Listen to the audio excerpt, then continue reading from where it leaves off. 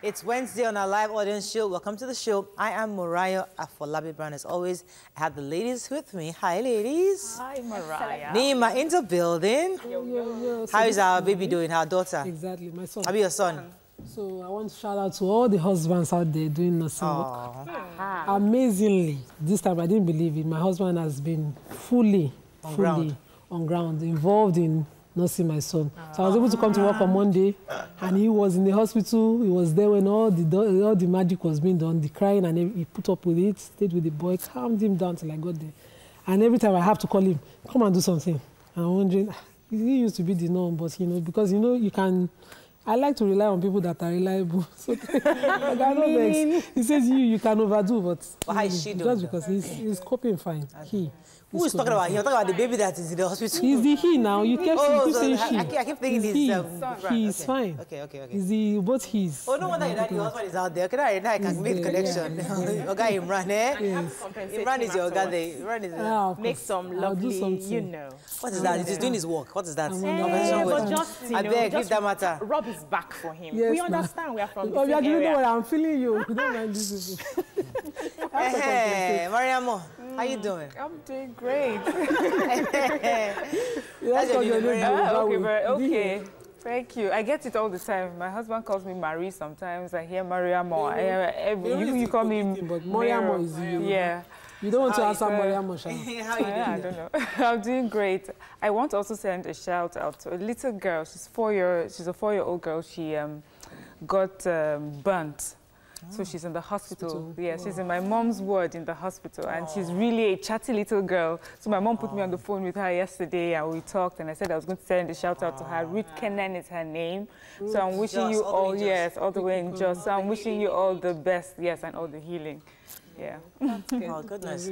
How are you doing, Obayajulu? I've been doing great. Let me not use the word amazing. They've been yabbing me. Is that the only word she knows? But I do amazing, so I can talk about it. I'm amazing. It's such an American word, though. Americans say amazing for everything.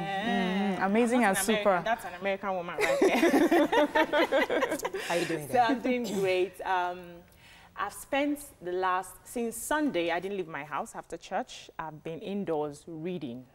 I stumbled upon this book, The Heart of Souls by Gary Dukav. It was recommended by Oprah, and it's been mind-blowing for me. I'm just realizing that everything that's happening here is because we are in a school, the Earth School, so we actually do not have enemies, but we have our classmates in the school. So everything that comes your way is to help uplift you to the next level. So my outlook on life just changed. All this we just come with all sorts of terms that just this has worked. You're in a classroom. This has worked. Oprah has been using it in America, not in Nigeria, please. Come on, life is life everywhere. Exactly. So I'm saying this is life, and then everybody has an interpretation of that life. And this is actually working for me. I am seeing the results already. In 2 days. In 2 days, I'm telling you, my outlook just changed. And I will still read that book till I finish. This is what happened when all these motivational speakers always give us all these things. Oh, they'll read all the books in the world, they'll come and tell us, and they are not practicing any of this. I'm happy that you're practicing your own. I am practicing my own. And don't worry, you people see the results here. Don't worry. Just chill.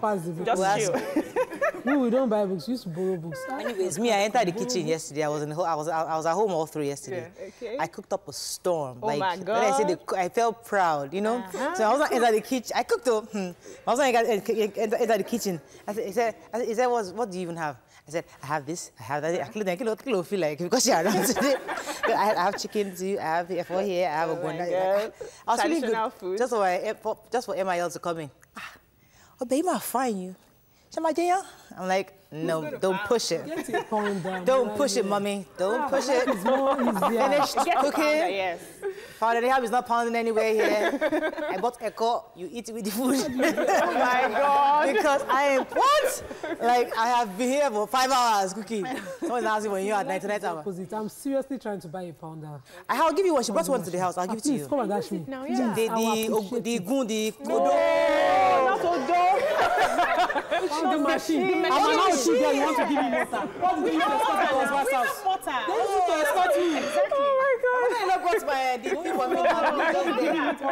Ouchie, they will use it to escort you to your husband's house. Yeah, no, the local one. I like We call it Odo. No, we have the one you stand, the double-sided piece. We just there in my house, in my kitchen, gathering dust. If you want it, please come and collect. No, we have. Thank you. Gathering dust. I have never used it. All right. Anyway, let's go on a break. It's Tuesday, right? Yeah. It's Wednesday. Wednesday. Sorry, memory. We'll be right back.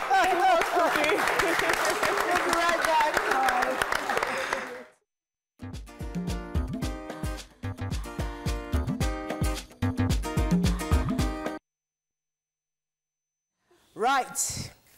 So, politics is heated, so we're going to take the pages very gently and tread carefully. The Punch. EFCC sets up special team to grill Fayose over corruption charges. Governor slams 20 billion naira suit on anti-graft agency. Buhari meets Amosun as APC battles post-primary crisis. Herdsmen attacks don't play with people's lives. Very cautions Tinubu. Picture here of workers at the National Assembly protesting non-payment of their allowances. Shell MD, 2 others jailed for disobeying court order. APC mocks Saraki over failed presidential bid. Nigeria's economy performing poorly, says IMF. Nigeria needs a president who understands economy, says Obasanjo. Scammers using Baba Salah's death to make money, says family. All right, so here... Yeah, I have the... former President Olusegun Obasanjo was at a meeting, Foursquare church meeting. There was a lecture, and he was speaking about how our country needs a president who is well-versed in the economy to be able to... That's the sort of person that we need, and anyone who can't do that would not be able to, to help our country. So he says that he got this advice from his friend Helmut Schmidt, the former Vice-Chancellor of Germany. So I guess it's a welcome idea. Let me quickly tag that along his long article statement saying that, the APC are afraid of him, and that they are afraid because, he's a strong candidate, that what they need now is to be creative in job creation, because we have about 11 million unemployed youth. Okay. They should be creating jobs, 11,000 jobs per year if it's possible. So that's what they're looking at. Okay. So maybe Obasanjo and these people, there's a marriage of sorts. He was also talking about, he mentioned that even Jesus Christ knew the economy. Who? Obasanjo, in his speech, knew the economy, and that was why he was able to help. Theologian, isn't yes. he? Yeah. So, but the thing for me is, I think we should, it's not just about lip service. We are looking out for leaders right now that we are selecting. Let's move on to The Nation. Buhari Atiku camps step up attacks over 2019 poll. National Assembly aides demand payment of salaries and allowances. Summit recommends commission to stop farmers and headers clashes. Ex-Airways staff to get 22.6 billion next week. Afenifere leaders visit Obasanjo over poll, and Buhari seeks approval for $2.79 billion Eurobond. Okay, so the National Assembly officers are protesting non-payment of their allowances. 2 months, so a whole 2 months. So allowances. I don't understand. DT. And the people that they brought to go and protest, they are able-bodied people. They say they are dying of hunger, and I'm wondering to myself. And they look so well-fed. I need someone to explain what they are owing them allowances. Since this assembly started, they've not paid them their duty to allowance. So that's not what I read. I read it was only 2 months. They are owing them 2 months basic salary. The normal salary. But the duty to allowances is since the 8th assembly started. So I need someone to tell me duty to allowance. So when they go on tour based on because these people are obviously not hungry, but they're owing them allowance. So just as they're owing ASU allowances, just as they're owing doctors allowances, just as they're owing nurses. But in the federal hospitals, is that always the first thing to do, to just go and protest? Is there privilege, though? In the National Assembly chambers, you stay inside. So why are they media is always in attendance. Okay. So why don't you just have a talk, like a press conference or something and just have a... No. The people they yielding. work with are legislators. They don't pay them salaries. Yes. So But I can't remember the figures. to I know the National Assembly has a large chunk of budget. very, very large. So I'm wondering why would they be owing these people? Why would they be owing their aides? Good news to the airways officers, staff. They're going to be getting money paid. Our new finance minister has approved the money. 22.6 billion will be going out this week for them.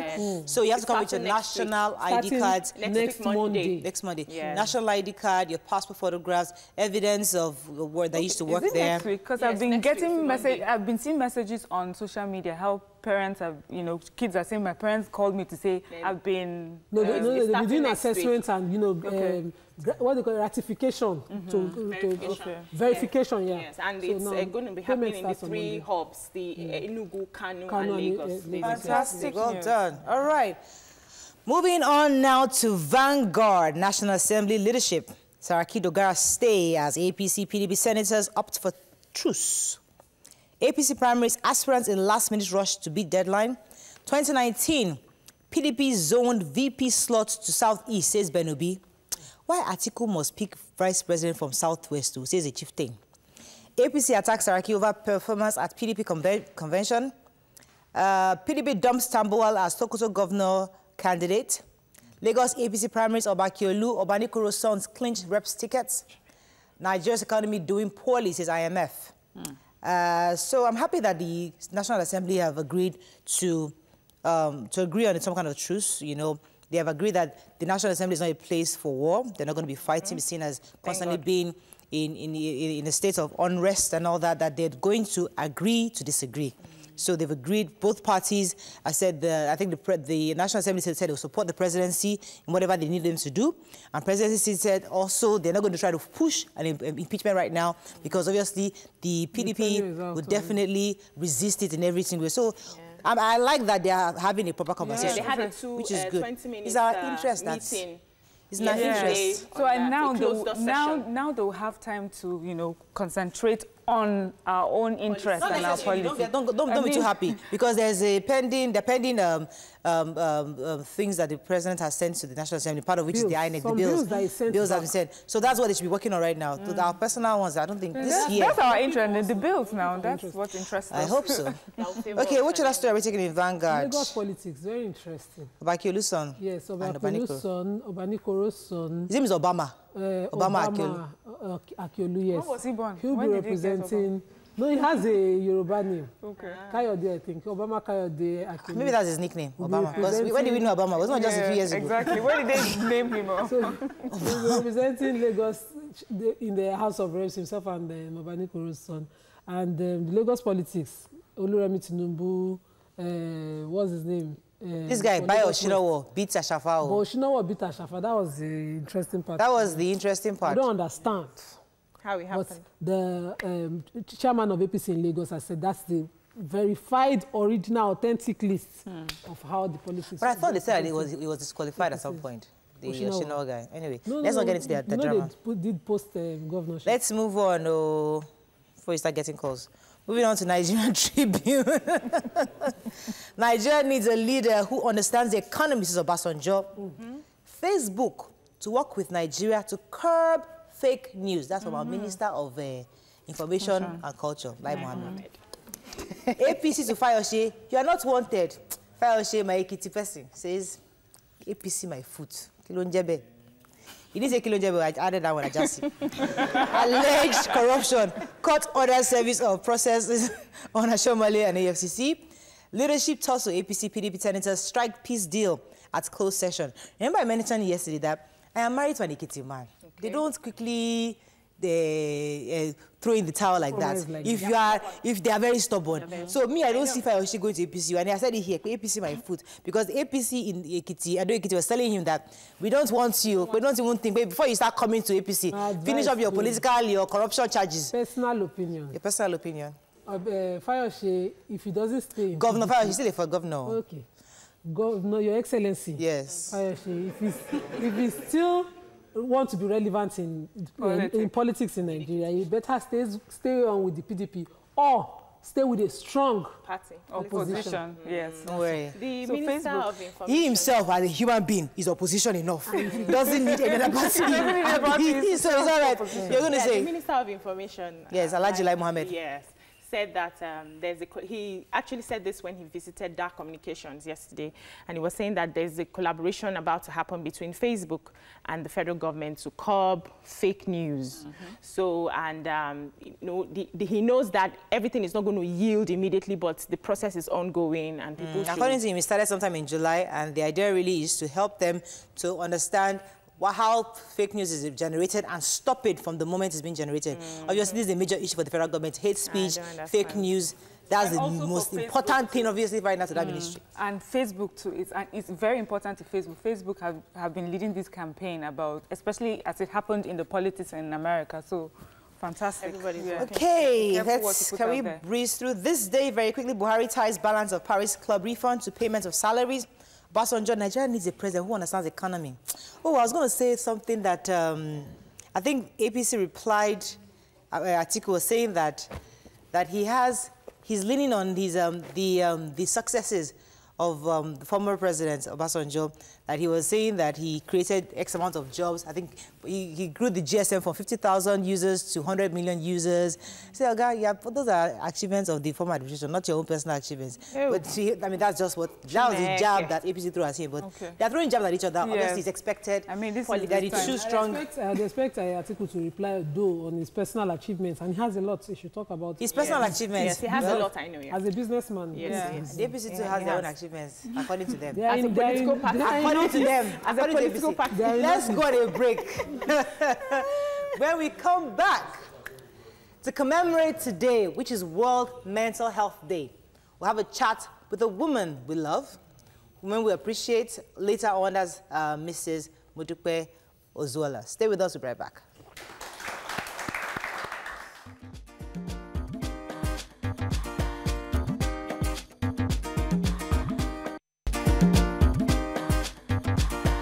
Welcome back to Your View.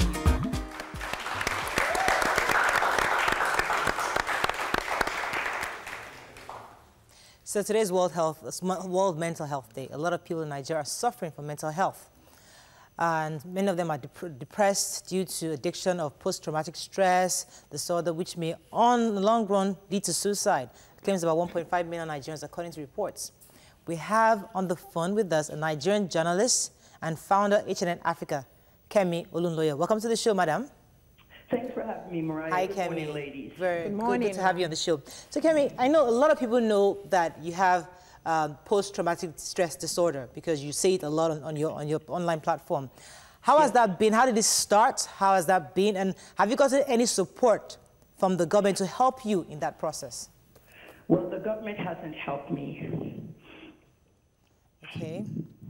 How did this? I don't want to go into personal. I'm talking about government as regards the PSTs, the issue of post-traumatic stress.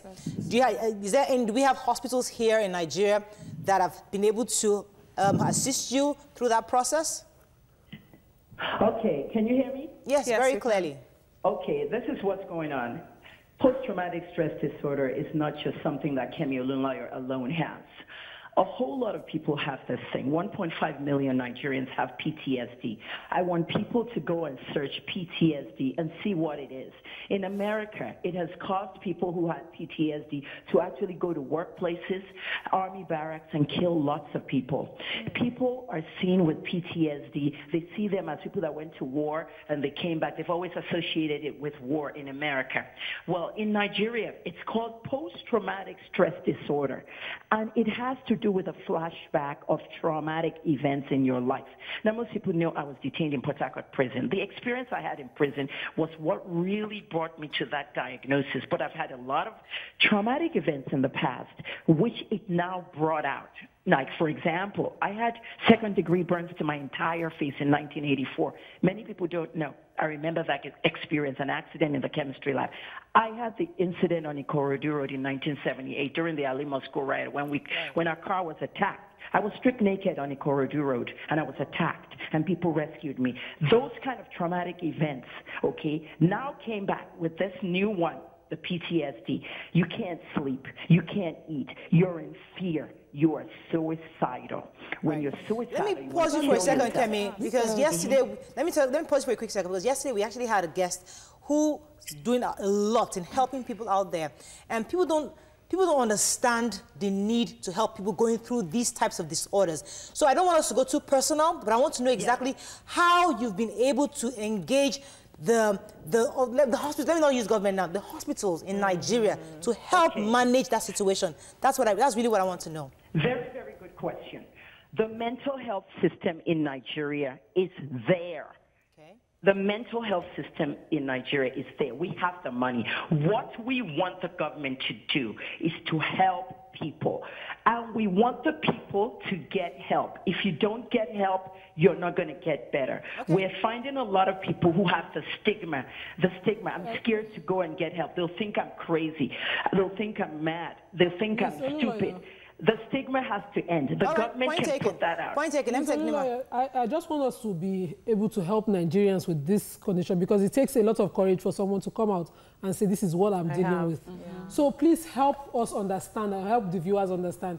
How did you get this diagnosis? What are the signs that your doctor saw and said you're suffering from post-traumatic stress disorder? Because a lot of Nigerians deal with these things on a daily, and they just keep moving on.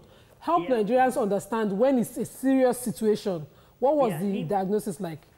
Okay, Nima, the way they saw mine was because I was angry a lot. PTSD's main symptom is fight or flight. If you don't fight somebody, you're going to flight. Flight means run away. So even in my house, when my mother says something and I'm not, happy with it, I either fight her or just leave the house. Fight or flight. I have hit people. I've slapped somebody on the street at an ATM. I've become very angry at ordinary people. I walk into the bank screaming to the top of my voice. So those are the things. But the PTSD that we want to really get into in Nigeria is the people who have suffered from the insurgency. The kind of PTSD, the people who have suffered from the insurgency, the herdsmen attacks, the houses, the people killed, they all need help. And that's where our government has to start looking at PTSD. Okay. One more. So I wanted to say, sorry, Miriam. There's a stigma attached to anybody mentioning mental illness. When we hear mental illness, we just refer to the person to Yaba, the person needs to go there, the person is actually mad. How do we help people deal with the stigma so that more people can come out and say, this is the problem I have, and get solutions? Okay, this is what I want to do, and this is why I called Mariah this morning. As a public figure, I think I can get it out. In America, public figures come out. In Nigeria, nobody does such. As a public figure, an outspoken media personality, and a pharmacist, I give drugs to these people for years, and I'm suffering it too. I have anxiety. I've had depression. Okay, and I've had suicidal thoughts. Now I'm in PTSD recovery. And as a public figure, I will go out and do talks, seminars, schools, everywhere. Because people do say to me on social media, when I get really controversial on my posts, can you go and take your medicines? This woman is mad. She's crazy. Little do they know that I'm actually in that form in some areas. So I will come out, and I want more public figures to come out, not just celebrities and all that. Right. Politicians, different people. Thank you. One more question. One more question, Ms. Ozolua. Thank you so much, for sharing your story with us. But then we also have a group of people who, right now, are just what would I say now? They're not suffering any mental issues right now. But we've had a talk where people, someone has talked about protecting yourself and protecting yourself from getting to that position, to getting those issues. What are the things that we can do as people to just protect ourselves, protect our mental health? Yeah, so that you do not get to a point where you're suffering post-traumatic stress disorder. Is there anything? Okay. Now, first of all, anyone with children, I ask them to speak to their children about sadness. If you have teenagers, they're on social media all day.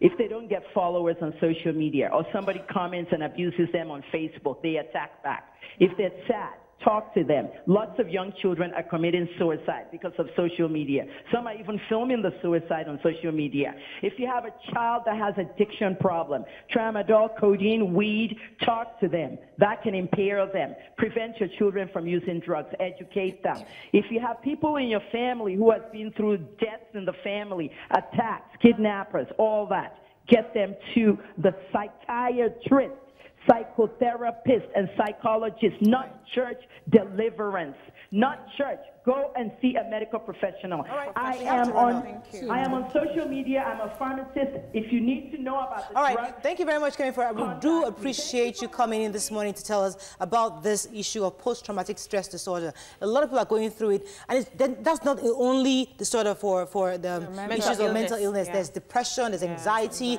there's so many other societal thoughts and all that. So we definitely appeal to people out there, get professional help. I think that's pretty much in a nutshell what Kemi Ozolua is trying to tell us here. She's going through it. She's seeking help. You out there, pay attention, seek help also. And this lady, Priscilla, was here last week. She's doing a talk today. And you know, it's free. This session is free. So avail yourself of all these opportunities. Okay, so let's go on a break now. When we come back, we'll talk to one of the women doing amazing things. Stay with us. We'll be right back.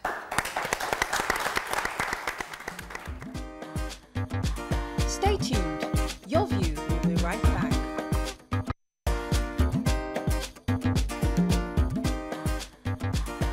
Welcome back to Your View.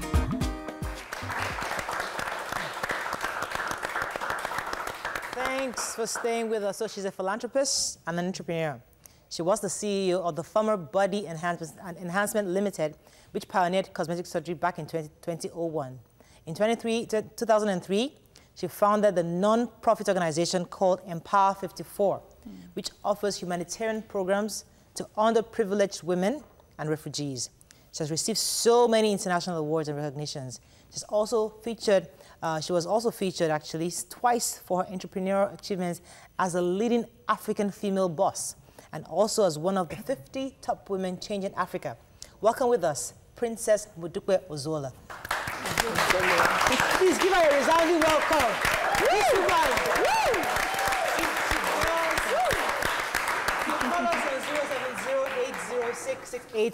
You can also tweet to us at TVC Connect. Please hashtag YourViewTVC so we can read your tweets.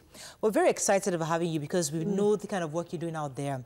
I mean, you've come a long way from cosmetic enhancement to charity work. Could you just tell us how you made that bridge and how you made that conversion from going into cosmetics in the first place, and then now you do a lot of charity work, especially in the Northeast? Yes. Well, thank you for having me, first of all. Body enhancement became a household name in 2001, which meant my doors were open to every and anybody that needed cosmetic and reconstructive surgery, but they were paying clients. What happened was a man came to my office with his wife. She had burns and lacerations. And they were telling me that they had gone to so many people seeking assistance, financial assistance, to do free surgery for her. But no one was helping. And I couldn't understand that because it was obvious this lady had serious deformities. And the man looked at me and he said, "Madam, why don't you help us? When you speak, people would listen." And I swear, I just looked at him. He left my office. I picked up my phone. I called my plastic surgeon in Beverly Hills. I said, "Okay, I'm starting a non-profit. I'm going to do free surgeries for underprivileged people. That's it." He's like, "Okay." And that's how it started in 2003. Wow. And it's been 15 years now. Beautiful. Well done. I met you for the very first time, not one-on-one, in 2005 when you were one of the pre-judges for Most Beautiful Girl in Nigeria. And I was one of the contestants. And then I remember that when you came, everybody was whispering, "The boobs lady, the boobs lady, the boobs lady," because you were famous at that time. Then, looking back at your life, you started working at 18 while you were in college at McDonald's. Now let me paint that picture quickly here. It's like the daughter of Our princess. Daughter of Ambode, the governor, working in Mr. Biggs. That was how that was. You don't do at 18. Hold on, lifetime honor. No, Nima, hold a on. princess, okay, a royalty. Okay, working at McDonald's. Simple.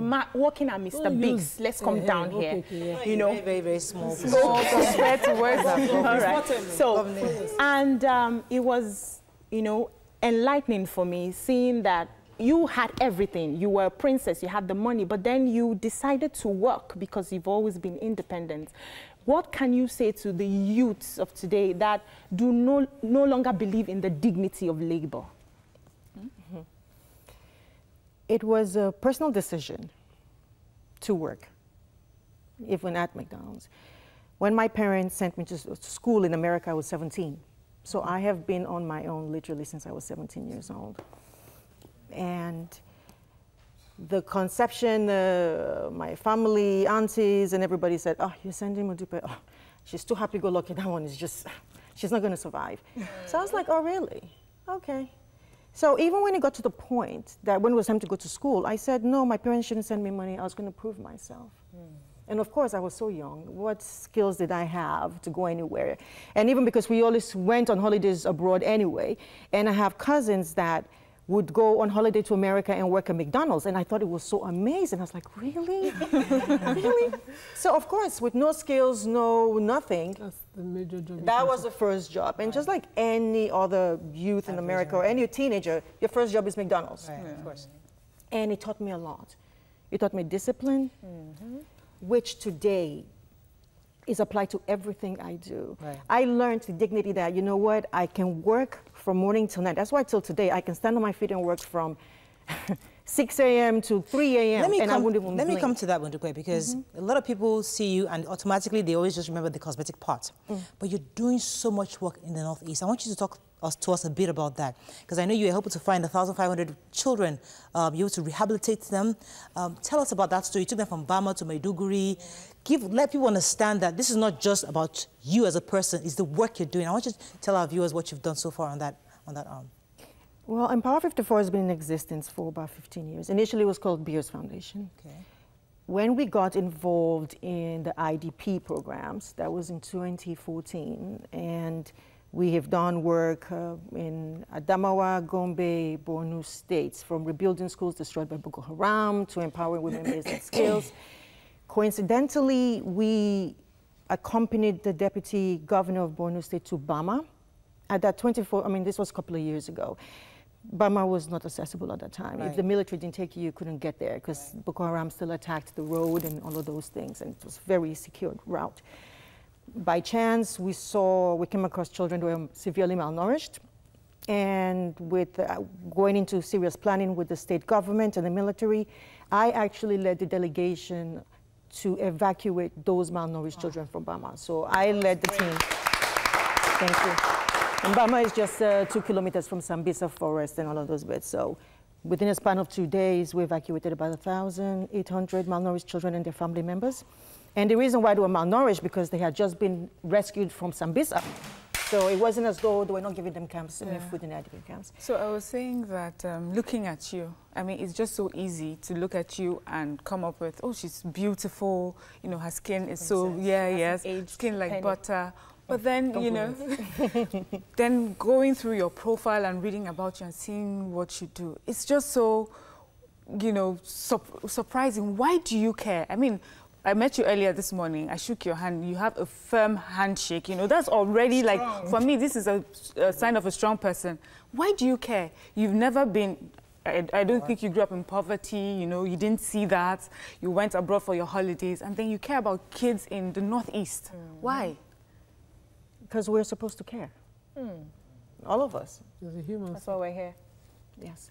And we have different callings. You all have your callings. Your calling in life, be it through your profession as for now, because you don't know what you're involved to tomorrow. You're educating the public and things like that. For me, when I started doing charity in 2003, I realized that my life changed. For me, my purpose is to help. Right. I put my money into programs.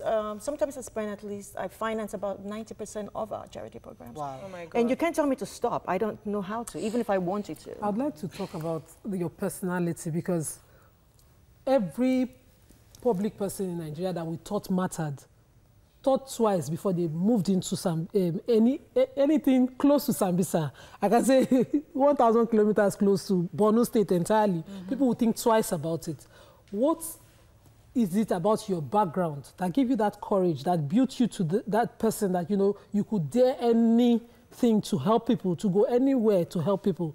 What was it that built you? I want to understand your background. Something must have happened, maybe your mom or the way you were raised, something must have made you that bold or courageous. I'm glad you used the word bold, because I used to get into trouble for being too bold as a child. I've always been referred to as fearless and bold. Even if we did naughty things that would get punished, I wouldn't lie, but like, yes, I did it.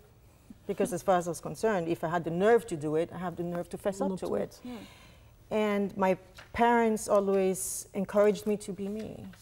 And if I do decide I'm going to embark on a project, I am going to deliver.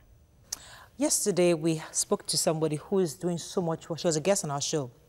She's doing so much work in helping to accommodate children living with cerebral palsy. And one of the highlights of the conversation yesterday was the fact that she wasn't getting a lot of help. She was just managing by herself. And I mentioned the fact that philanthropists across the world, in the West, always look for these opportunities to support people. Now, you're a Nigerian. You're one of those who are somewhat privileged and have the opportunity to do this.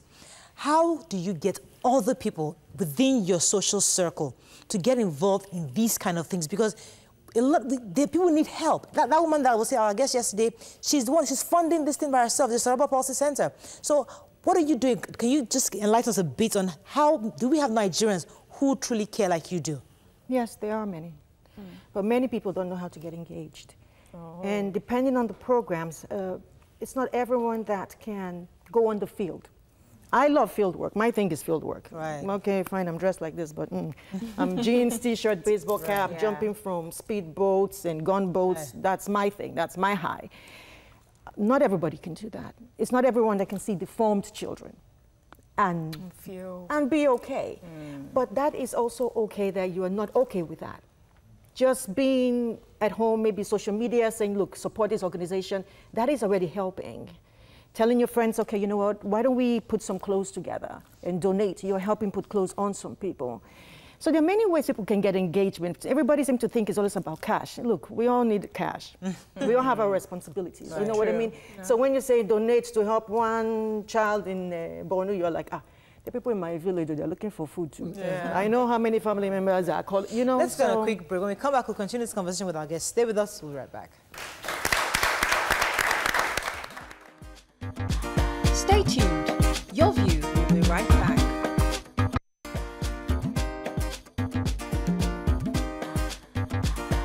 Welcome back to Your View.